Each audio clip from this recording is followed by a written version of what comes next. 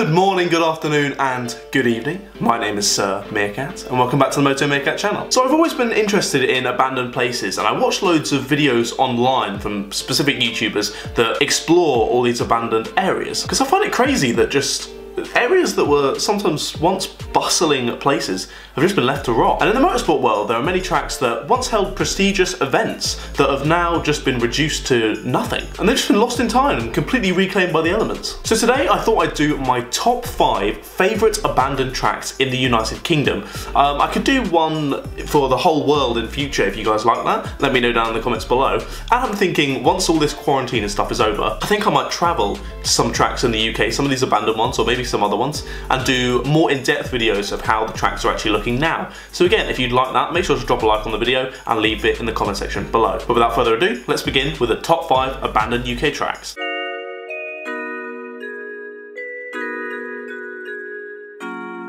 So we start with a track that's actually pretty local to me called Brooklands. Now Brooklands opened in 1907 and was actually the world's first purpose-built racing track. It was built by a husband and wife on their 330 acres of farmland and woodland. You have to be like, wow, that's a lot of land, but fair enough, if I had that much land, I would definitely build a racetrack as well. So the track was a banked oval, it was 30 foot high and 100 foot wide and over 3¼ miles long. Obviously in those times they didn't really care about safety at all, so there wasn't really any catch fencing on the top or anything like that. It was very, very dangerous. So Sir Henry Seagrave was the land and water speed record holder at the time, and he was actually the man who established Grand Prix racing in Britain, and he managed to secure the place for the race as being at Brooklands. So Brooklands hosted the inaugural British Grand Prix in 1926. Now it says on the classifications that both Robert Seneschal, hope I pronounced that right, and Louis Wagner were classified as winning. Both of them were classified as winning due to the silly car showing rules that they had in the day, which I won't delve into now, but goodness, it was really silly. And amazingly, the top 3 podium finishers were the only finishers of the race. Obviously, cars back then were a little bit less reliable. And it also hosted the second British Grand Prix in 1927 before it was replaced. The track was eventually closed in 1939 due to the start of World War II, and the facilities that were already there were converted for creating military aircraft and just to help the general war effort of the UK. So due to the fact that they were building aircraft at the facility, obviously it's going to be a target for German bombings. So the track was bombed a few times and needed some serious repair after the war was over. But it was deemed unsalvageable due to the cost of repair, because obviously it's a 3¼ mile circuit, it's huge. So that meant that the track never reopened for racing after it closed in 1939 and was left to rot. But in 1987, the Brooklands Museum Trust was formed to begin to record, research, preserve and interpret all of the aspects of the site's heritage. And they've been doing so ever since, so we love a happy ending.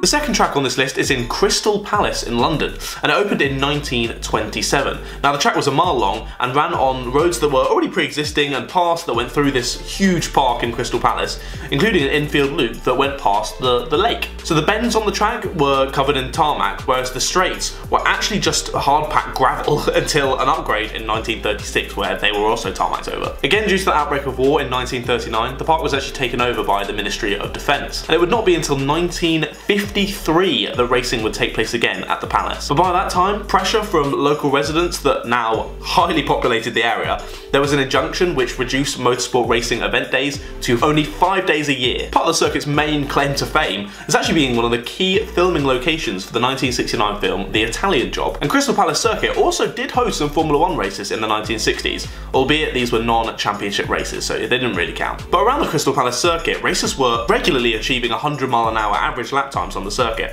which was extremely fast for the day. So despite improvements to the course, growing concerns of driver safety as these began to ramp up during the 60s and 70s caused officials to pull the plug on the international meetings in 1972, and 2 years later in 1974, club meetings were also scrapped. However, some sort of happy ending. There are still events such as Motorsport at the Palace that continue to uphold the racing legacy at the Crystal Palace race circuit.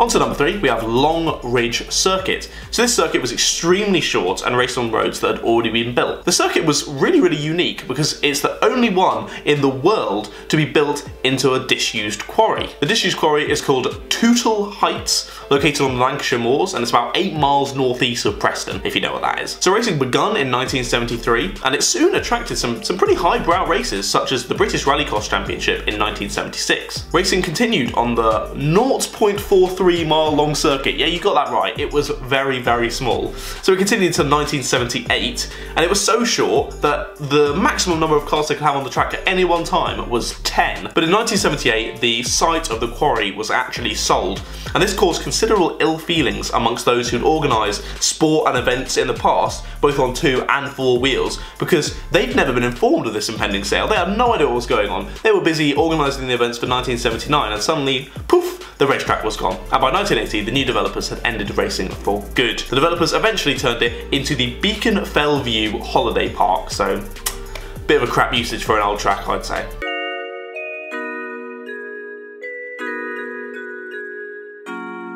Now for the 4th track, we have Aintree, and some of you might be thinking, Aintree? Isn't that a famous horse racing circuit? Well, yes, it is, but actually, it used to be a racetrack as well. So the horse track that we know has hosted the Grand National, one of the biggest horse racing events in the UK and in the world, really, since 1847. However, there also used to be a 3-mile tarmac track that opened in 1954. The track claimed at the time to be the only purpose-built Grand Prix track, and Aintree was able to host a Grand Prix for Britain in 1955, 1957, 1959, 1961 and 1962. And it was in the inaugural event in 1955 that Sir Stirling Moss was able to achieve his first Grand Prix victory. And this went down as the first time in history that a British driver had won at a British track. The full Grand Prix circuit layout was last raced on in 1964, but the shortened 1.5 mile club circuit remained open from the mid-1960s to actually the mid-1990s. And the smaller club circuit still plays host to a handful of sprint events and some track days and stuff like that, but no proper racing like it used to.